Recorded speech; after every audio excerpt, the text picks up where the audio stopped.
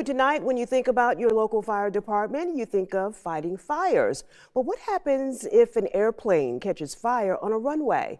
News 13's Adrian and Lawrence spent the day with the Myrtle Beach Airport Fire Department and shows us why they're not like your typical fire department.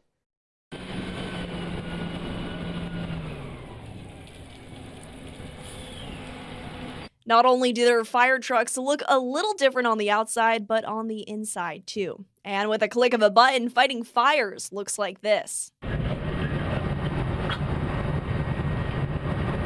The department says a typical fire truck carries around 750 to 1,000 gallons of water. Because they don't have access to fire hydrants on the airfield for obvious reasons, their trucks can carry 3,000 gallons and release about 100 gallons per minute.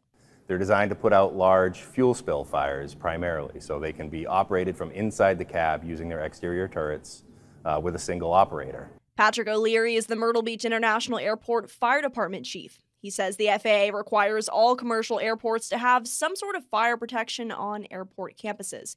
He says on average they do about 350 calls a year, 80% being passenger medical calls in terminals. O'Leary says it's almost like serving a small town. There's a lot of opportunities for just life to happen, things to happen, different types of incidents.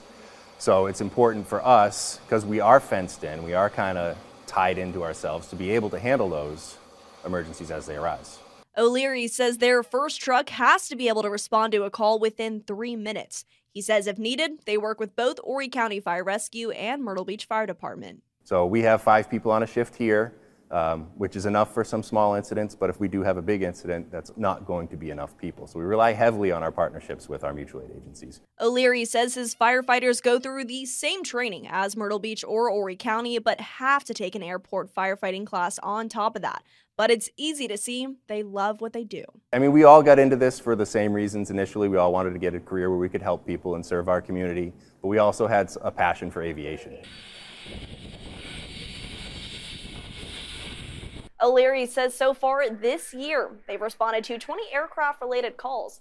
He says usually they're on standby for planes with gear or maintenance issues before landing, but thankfully, because of pilots taking measures in air, have not had to step in. In the newsroom, Adrian and Lawrence, News 13.